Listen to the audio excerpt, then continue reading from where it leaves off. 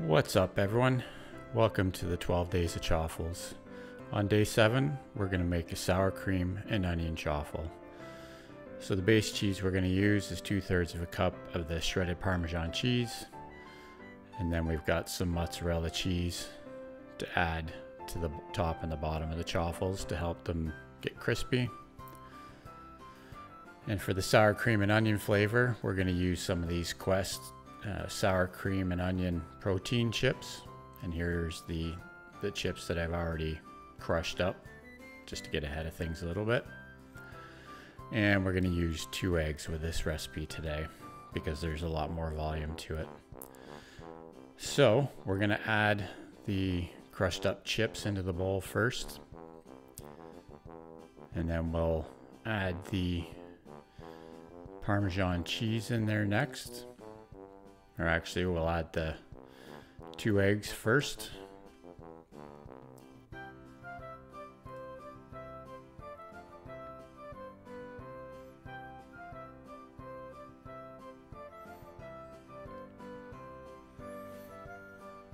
And now we'll add the Parmesan cheese and mix this all together.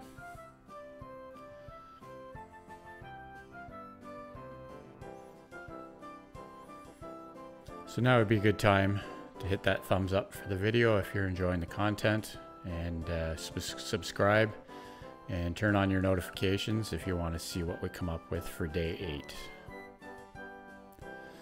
So I went with the 2 dash minis. I was going to do one waffle iron at a time, but it was a lot of mix. It was going to take a while, so I went with the 2 dash minis tonight. And as you may have noticed, I forgot to put the mozzarella cheese on with these 2, but not to worry, we'll add that to the second batch that we do. These turned out really good. Now I would say they're fairly dry chaffles, so they may work better as a sort of as a sandwich bun or as a burger bun. They're not quite as good just eating them by themselves, so if you're gonna have them along with something else, they might be better.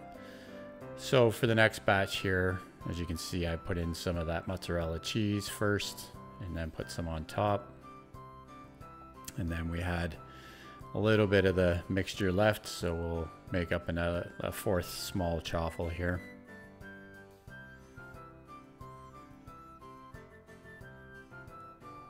And close that up.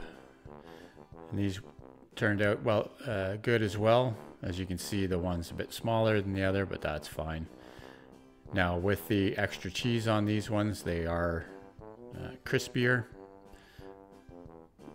but the first ones were still quite crispy as well just by themselves. So that's about it. So this one, you can see, had the extra mozzarella cheese on it, and this one didn't.